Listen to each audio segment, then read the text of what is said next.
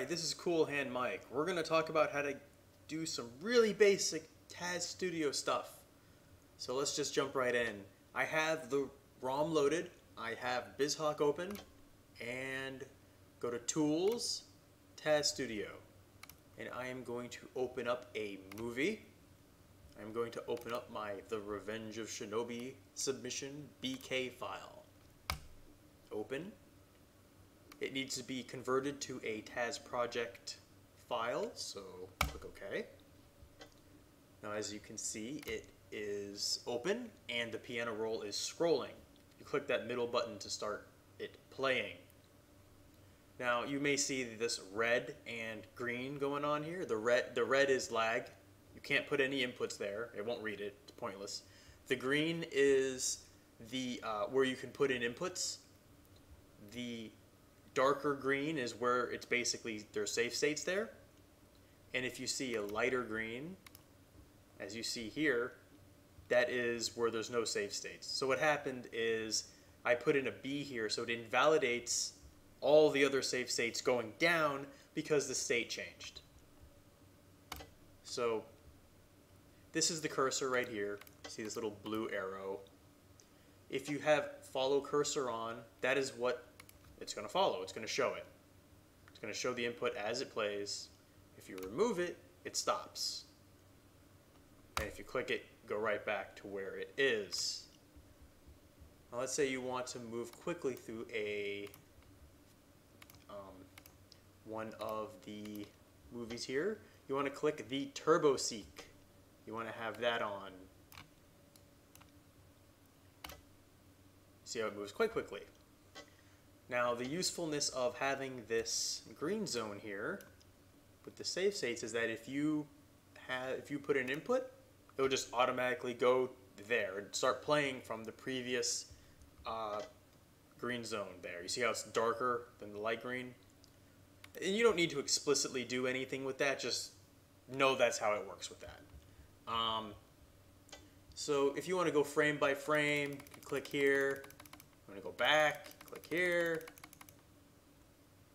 If you want to go to the previous markers,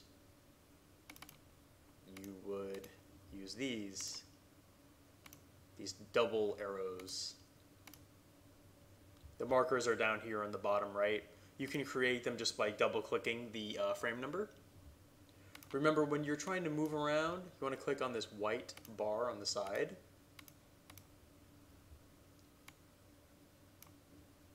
Now let's talk about some basic inputs. You've seen me click around. That's one way of putting an input. Here is like putting in a left input, a B. Now let's say I want to put a lot of left inputs. Just click and you can drag. That's one way. If you don't want to click each one, so clicking and dragging is very useful. You can also remove them by clicking one and then dragging past back over it. So you want to have another way of putting in lots of inputs is to highlight these inputs here. Shift, so you select both. Shift click. You can do copy and paste. That does not insert frames, by the way. It's only just overwriting it. One hotkey that is great to know is Control Z. Just like many other programs, it undoes what was done. So another thing you could do here is you can clone. If you want to have the selected frames just copied and then inserted below it, it's very useful. I like it a lot. Let's say you want to remove a lot of frames here. Let's say you didn't like what was going on here. So you can shift click, right click, and then do clear. As you can see, it doesn't delete the frames, but it just clears whatever input was there again. If you do want to completely remove them, you'd right click and click delete, which does shift all of the frames up. There is another way of doing an input where you can click up here. As you can see, it's like kind of putting it in and removing it if you click here. And that's about the ways that you can put an input. It's quite simple with that. And as far as basic TAStudio manipulation goes, that's it. We'll talk about branches a little later, but you're all set. Now let's say if you really like this movie, you can click Save and Export to BK.